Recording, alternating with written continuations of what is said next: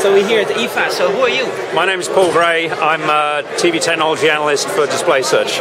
So what does DisplaySearch do? We research the display business and the whole of the display business, from the people who melt sand into sheets of glass all the way through panel making and the components and equipment used to make it through to finished products. So how many big screen makers are there in the world? So depending on what technologies you count, there are something like 7 major panel manufacturers worldwide.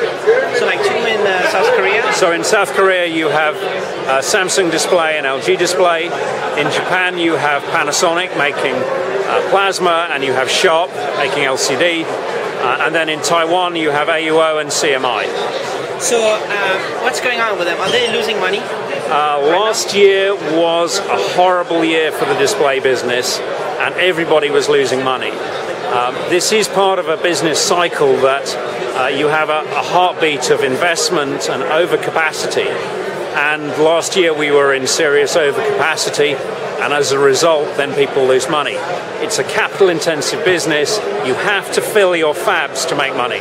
It's hundreds of billions of dollars, right? Correct. Is it thousands of billions of dollars? We're not in thousands of billions of dollars, but to build a new panel fab costs you something like $2 billion, excluding the R&D that you need to do to create the panels. So is it Samsung number one? Samsung is number one. Of course, people can think of different measures of how to be number one. Samsung is a broad player. It's in OLED and plasma and LCD, and they make huge areas. All the panel makers tend to have some slightly different specialisms, so some will be more orientated towards monitors, other ones towards TVs or mobile. So lots of people are number one at different parts of the business. But if Samsung is kind of number one, the number one is losing money as well. Correct. Last year, even the number one managed to lose money as well. That's a kind of a special business where that happens. So what did they need to do to fix that whole losing money thing? Essentially, then the first thing you have to do is stop cutting prices faster than you cut costs. And especially in the TV business, then people had 5 years of cutting their retail prices faster than they cut costs. The other one is a change in mindset, where you stop using price to drive increased volumes, and you stop and you start adding value to consumers and holding your prices, or just saying, what's the point of selling more and more products at a loss? It's just an opportunity to lose more and more money the more successful you are at selling. So how much money did they lose on the 3D experiment? The 3D idea? The 3D experiment is not yet over. We see more and more 3D TVs shipping. 3D is intimately tied up with lots of other features. So if, for example, you're making a 120 or 100 hertz or 200 hertz TV, then the 3D doesn't actually cost very much extra. So I don't think you can say that 3D on its own has a cost attached to it. It's part of a value package that you offer consumers.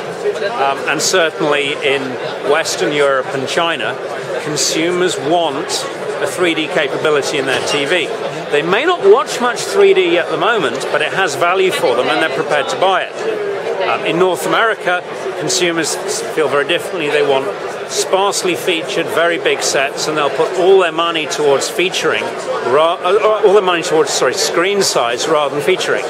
So one of the coolest things I've seen at trade shows is a Quad HD, yeah. 4x HD. They've been showing it for 3, 4, 5 years. It's so awesome. How much does it cost to make a TV Quad HD? It costs a lot. So depending on how set makers do it, it gives you the answer on their costs. However, in terms of the video processing, you need 4 times the memory straight away. So the amount of DRAM you have in a set goes up by a factor of 4. You need a much bigger video pipe just to push all those extra pixels through and process them. Something like a factor of 4. That's not on the display, right? It's just no, this is all the stuff in the electronics before you get to the display. Yeah. The displays are very immature at the moment. So the yields are not yet mature. They have not made large numbers of them. And at the moment, then therefore, it's unrepresentative to say that because they're not made fully optimized. It will always cost extra. There's no doubting that. You have smaller pixels, and that means they're more likely to see dead pixels and so on. But a lot of the cost burden is in signal processing. Does it matter if they're dead pixels? Yes. Really, would you spend 5,000 euros on a TV with dead pixels you can see on it? But it's tiny. The pixels are tiny. Consumers don't have other TVs with dead pixels. Why buy a premium product with dead pixels? You don't want it. It has to have zero dead pixels. It has to have zero dead pixels. And you know, ordinary TV you buy in retail doesn't have visible dead pixels anymore. You know, that was 5, 6, 7 years ago. They're not like that now. And so these things, you know, are part of bringing a product to maturity. Can't you just have a dead pixel be black or something so it doesn't really bother? It will always be visible. Once you probably, like me, had a PC that's had a dead pixel on it. And it's one of those things, it's kind of like something that you scratch and you keep going to it and you know it's there. And at the low end, that's okay, but 4K, 2K, and OLED and things like that are premium products. You know, would you buy a BMW with a scratch on it? New. No. And it's like that. You know. But if it's 5 times cheaper, I would say yes. Oh, maybe you have a negotiation with the dealer, but you know, that doesn't support the value proposition of a high-end product. So the electronics, like the DRAM stuff, it sounds to me like it could be easy because it's so many years ago that 1080p was the standard. But how about the display? How much is new in terms of making the whole display? It's between Quad HD and 1080. For 4K, 2K, it is not just a simple scaling. There is a technology shift involved, and one of the things you may have noticed is that at the moment 4K, 2K panels are not available that do more than 120 Hertz. Okay, there's a good reason for that, and that is to get that many pixels, you have to have thinner and thinner tracks on the panel to switch those pixels on and off. And you start getting losses in the tracks, and you have to change the technology of the conductor. It's exactly the same technology step as you've seen on iPad 3 to go to that very, very high pixel density. And it's not yet in production, it's not yet mature, people are still working on it. And so we need actually quite a big innovation breakthrough to get to the new stage for 4K, 2K to be a mature product. And people have to master that. You'll see it on Sharp's booth, it's called IGZO, and it's also known as Oxide TFT. And when Oxide TFT is mature, then we start seeing the platform for 4K, 2K really being built out. Can it be soon? Can we get $2,000 55-inch 4K 2K next year, or that's impossible? I think it takes longer than that to be industrialized. This is about process engineers working away, scratching in 1%, 1%, 1%, and then you get that. This is a process development issue.